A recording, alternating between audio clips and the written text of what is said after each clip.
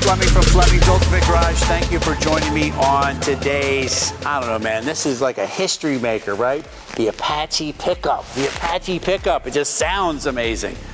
It's a compliment to the Indians because the Indians were tough people. The Apache was named after tough people, and this is a beautiful, beautiful truck, just like the Apaches were beautiful people, right? Anyway, this one here, a step above a standard Apache. I mean, a big difference here. We're talking about upgraded things like air conditioning, power disc brakes, power steering, digital sound system, custom interiors, custom colors, custom bed. Like, there's really nothing left of this vehicle that hasn't been massaged, plated, chromed, polished, replaced, restored. And as we walk around it, you are just going to see some of the things that I think make great styling. For instance, before we even move on to paint and quality and things like that, I love this piece, right? Look at that, man. No other pickup truck in the world pulls off this cool thing with the call out of the vehicle. Typically it's down here, or it's small or whatever. This is a styling piece. I focused this part of the video on the front of the car because I get this all the time. That's a great looking truck, but we don't really know why it's a great looking truck, right? So you need to see some of the effort the stylists put into building this. I talked about the emblem here a minute ago, and then this ridge that sits inside here. When you go down the side of the truck, this piece of the bed here, this piece of the bed ends with the taillight in it. Right? How cool is that? That's a thing that only back in these 50s that you get, like the Bel Airs with all of the airplane features in it. Here we have this piece here. The hood, instead of it just being flat, right? The flat pickup truck hood, it's got this styling piece here. This is why these are so popular, because it goes on and on, right? Dual headlights were a great feature back then, and these fenders come over the top of the headlights, so it already looks like it's moving fast. It's like it's already going. Killer grille. This is all brand new, all been re-chromed, new bumpers, new stainless fasteners, and you look around, that's an important piece too. Like, for instance, stainless fastener. You say, Tone, what is the big deal about a fastener? Why do you ramble on about that? Well, I'll tell you why I ramble on about that. Is because if the person bought stainless fasteners, which are 10 times the price of just plain old nuts and bolts, right? Like these Allen head ones right here, right? That means that they didn't take shortcuts other places too. That means you're getting a better vehicle. You see these things all the time like I do, and you see this right here is a telltale sign of a nicer truck. All right, so when we talk about mirror finish paint, we need to know, what does that mean, right? Not the fact that you can see this piece of paper in the paint, but you can read every letter. The clearer the letter, the better the paint quality. Why is that? Well, because then the paint is nice and flat.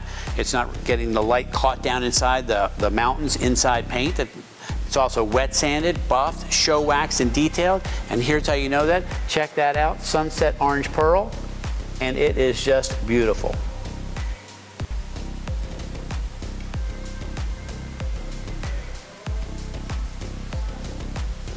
All right, so let's take a peek under the hood, because why do we need to do that? Because we care about what it looks like under here, right? We're gonna go to a car show maybe, or friends are gonna come over and go, what you got under there, man, right? I'm gonna get that all the time, and I'm gonna show them what I got, right? I have a beautifully detailed and restored engine compartment, right? With a fresh 355 Chevrolet, right? With power steering, with modern air conditioning and heat, right? Painted firewall, because it was all taken apart when this vehicle was restored. This is painted satin black inside here, which is really nice. We have a billet engine dress-up kit. I'll make sure that the pictures get posted, but the vehicle kind of just came in, and I wanted to make sure that we got that up, but this is the stock kind of chrome setup. What I have for it is worthy of the truck. It'll be billet valve covers and billet air cleaner. I'll make sure we get those updated as well. Nice big radiator. It's 50% bigger than the factory radiator that was in it. And you can see all of the new steering box. You can see here all brand new wiring in the truck, right? This is the stuff you need to be looking at. Shiny paint does not make a great vehicle, right? Because there's so much more that goes on. You can see all of the brand new wiring. All the colors are right there. All wired, front to back, all brand new. New stainless, the lights are working the way they're supposed to, right? All this stuff detailed under here.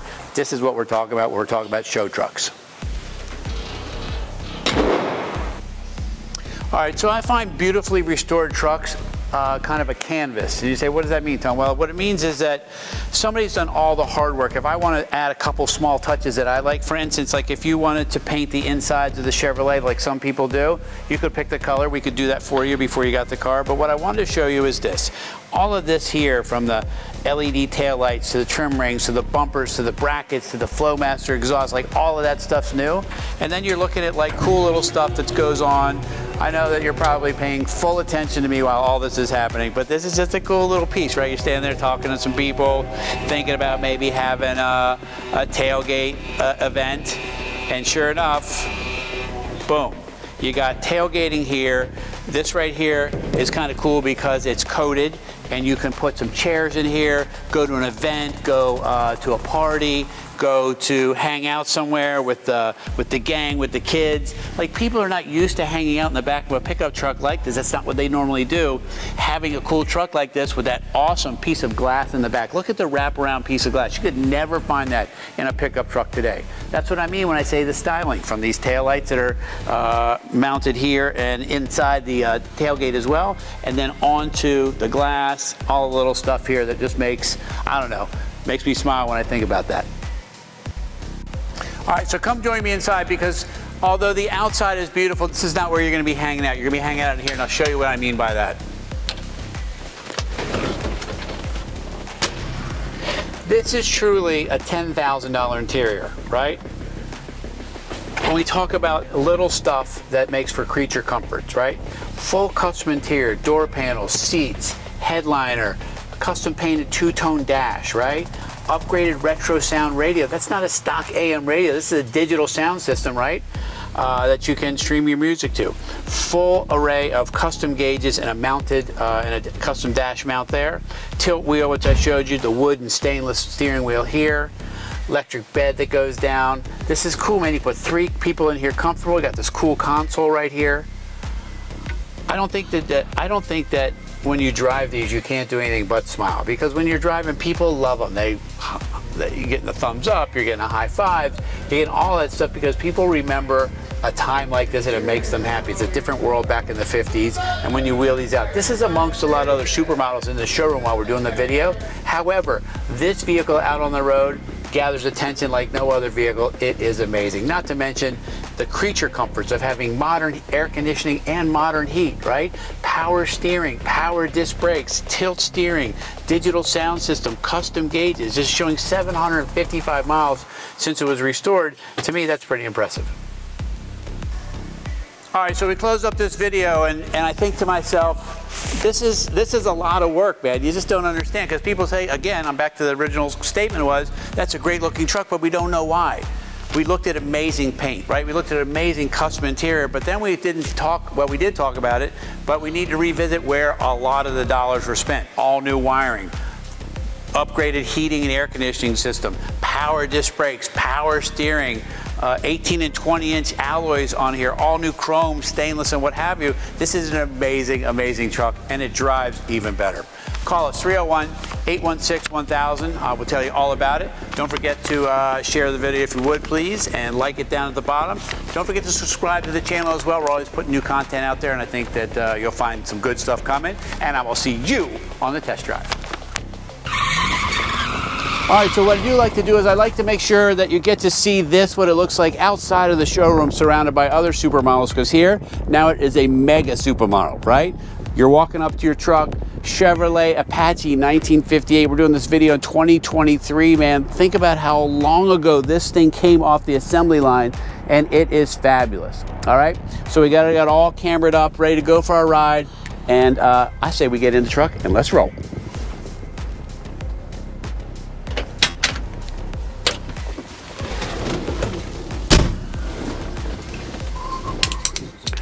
In the summer of '69.